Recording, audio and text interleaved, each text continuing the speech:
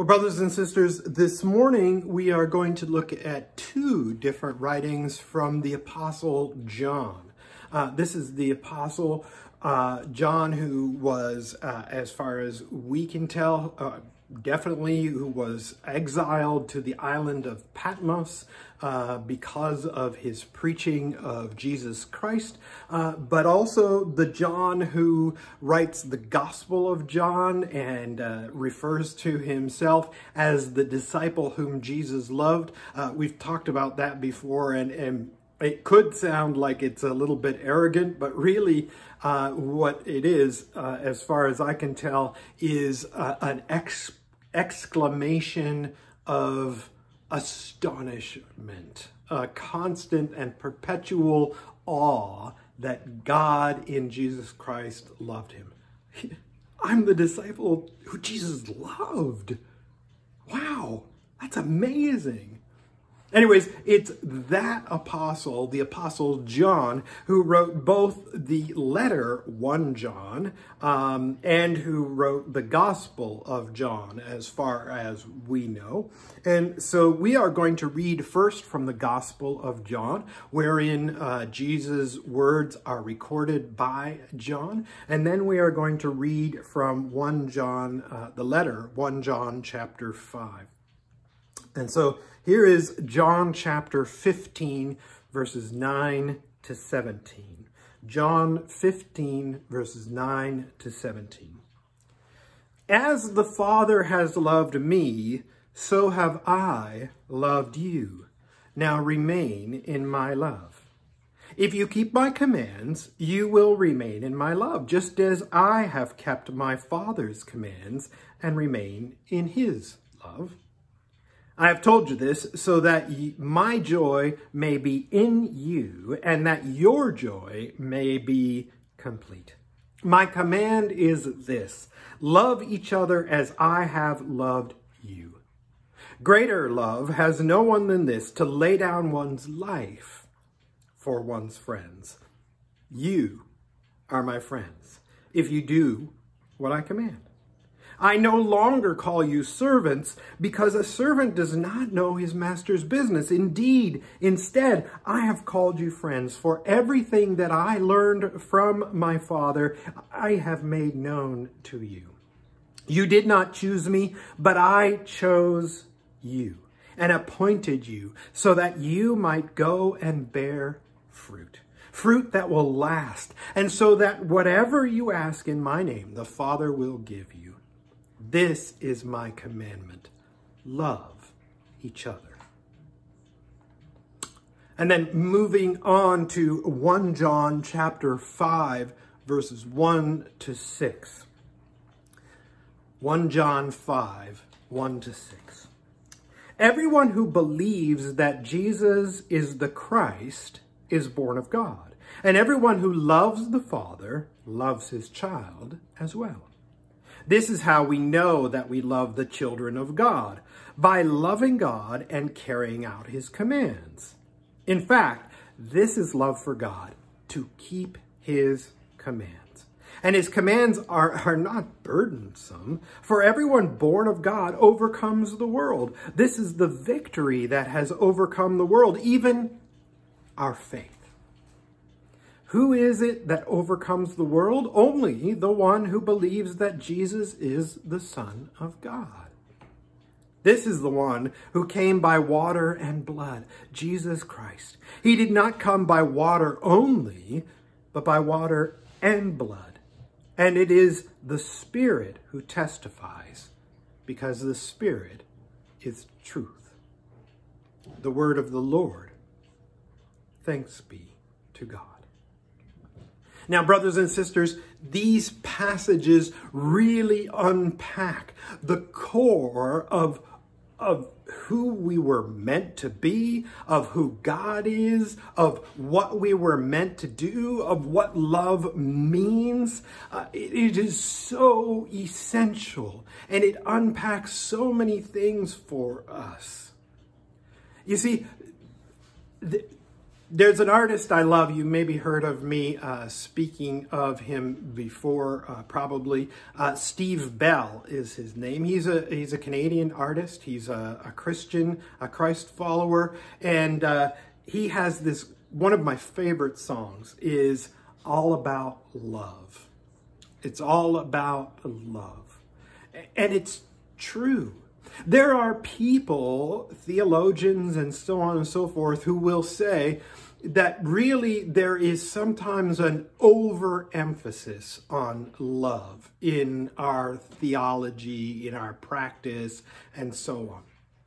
And we're going to unpack that a little bit. But basically, if love is understood properly, from a biblical perspective, then there can be no overemphasis of love. There can be no overemphasis of love. In other words, you can emphasize love till the cows come home, and it will be entirely appropriate and proper. Now, I believe what these theologians and pastors and so on are getting at when they talk about an overemphasis on love is that they are worried that somehow love stands in contrast for some people with God's righteousness and holiness, God's commands, God's insistence that we must do what is good. It comes in some people's minds close to the idea of cheap grace. Cheap grace is the kind of grace that says, oh, well, I know God's going to forgive me anyway, so I'll just do whatever I want. Or the kind of grace that we accept taking for granted, that we just don't realize, or we're not aware of, or we shove to the background just how significant God's grace is. See, the reality of grace, too, is that if we properly understand the grace that has been given to us, if we really understood it, it would drive us to our knees, crying out to God, Lord, I am so unworthy. Thank you. Oh, I can barely live under the awesomeness of this grace. So too it is with love. Love is not, and Jesus and John the apostle make it very clear here, love in the sense that God is love. Love is not something cheap. It's not something easy. It doesn't let us get away with whatever we want. It does not leave us alone, and it certainly doesn't become a carpet to be walked upon whenever we want. Love is something intense and powerful and strong and holy and righteous. Love is awesome, full of awe.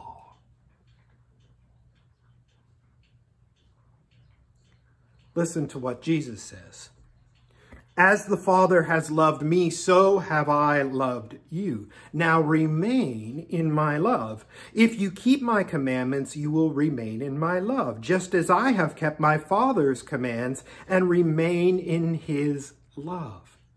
See, you can't separate keeping God's commands from love. You can't separate keeping God's commands from love.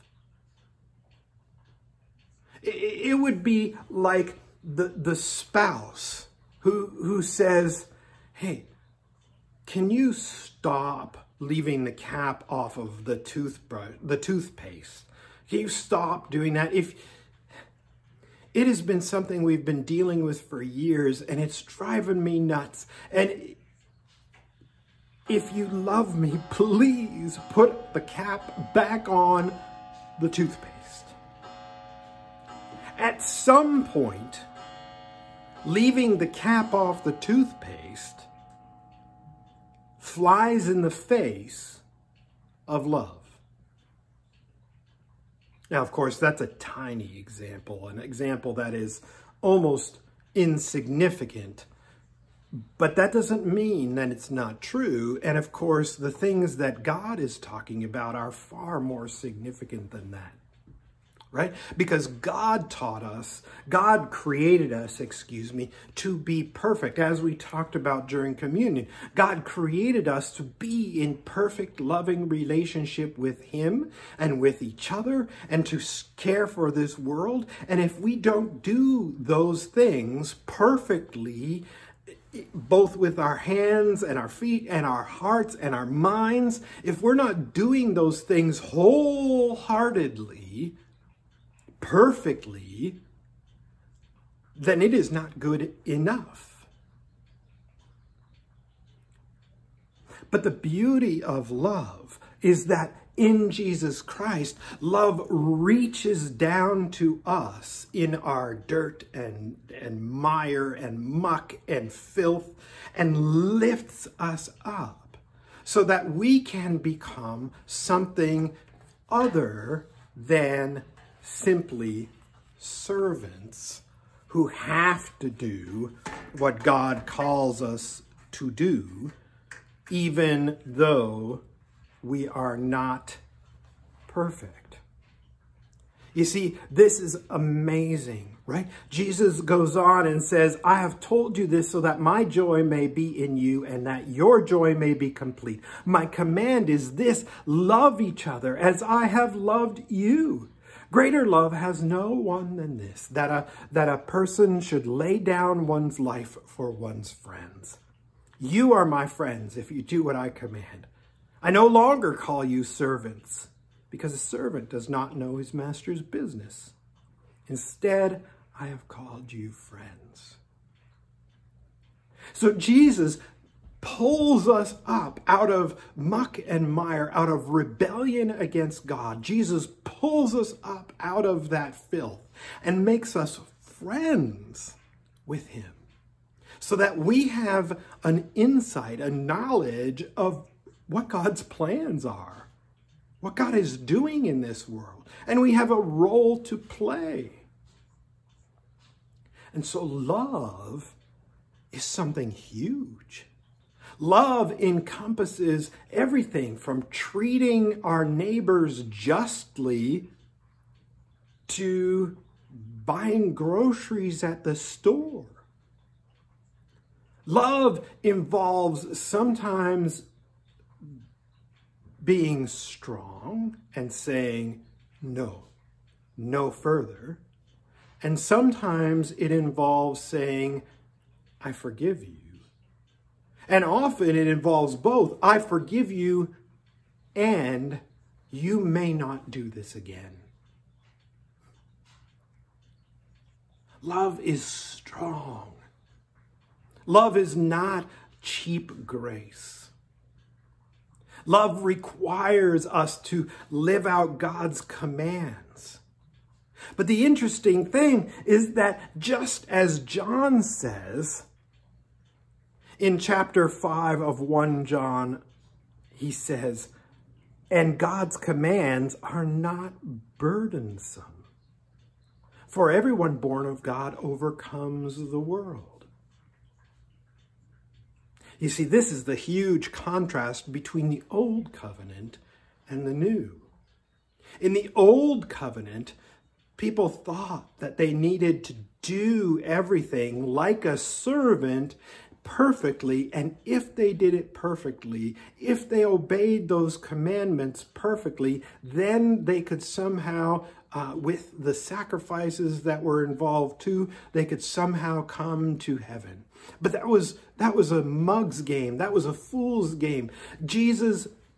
God allowed that to exist so that we would get it through our heads, ultimately, that stuff is ineffective, that we cannot behave our way into God's good graces, that we cannot, no sacrifice by animals is going to be good enough. And instead, we learn that something has to transform us. Transform us so that keeping the commandments is no longer a burden, but instead it is a joy. It is part of our love. It is part of overcoming this world. That's why John says, this is the victory that has overcome the world, our faith. Who is it that overcomes the world? Only the one who believes in Jesus, that he is the Son of God. And believing doesn't mean this, right?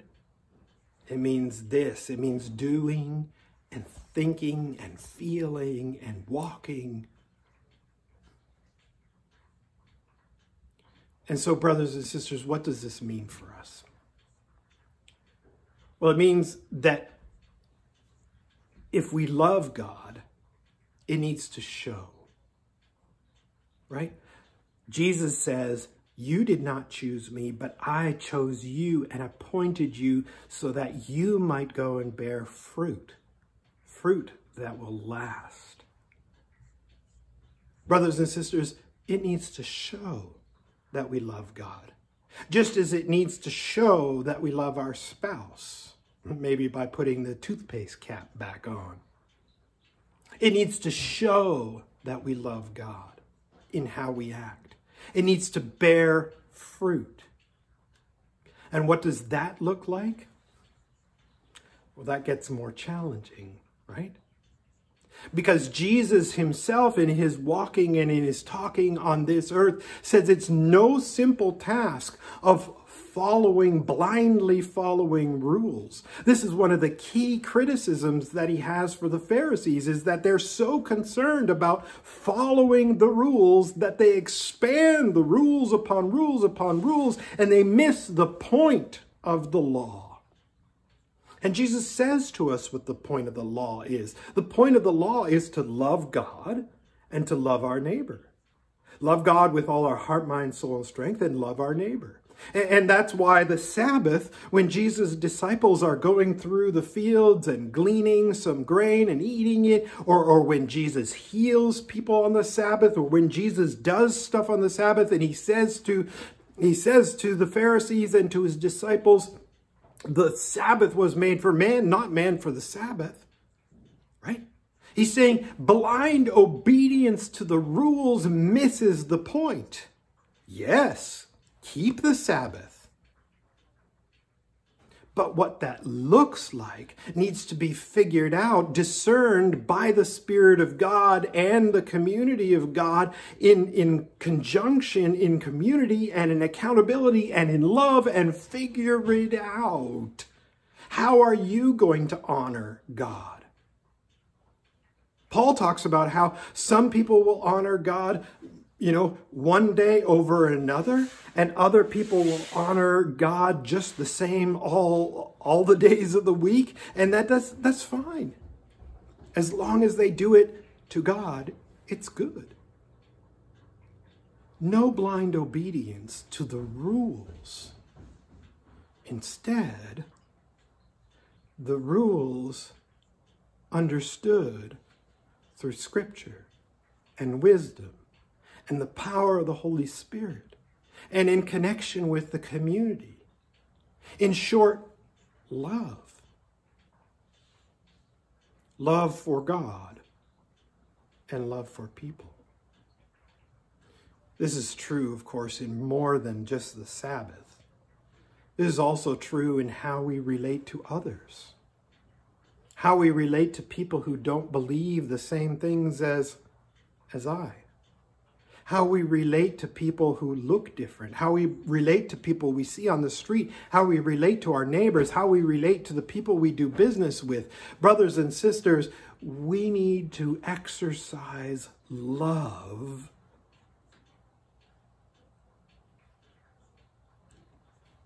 in all that we do.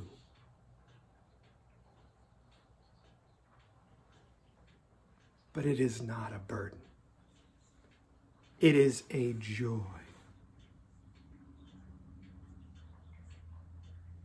So I pray that you will, that I will, that we will this week walk in joyful obedience to Christ's commands in all of our interactions in ourselves through the power of the Spirit. Let's pray. Father in heaven, thank you so much for this passage. Thank you for these passages. Thank you for the Apostle John and the inspiration that you gave him through the Spirit. Excuse me. Lord, we pray that you will guide us and keep us,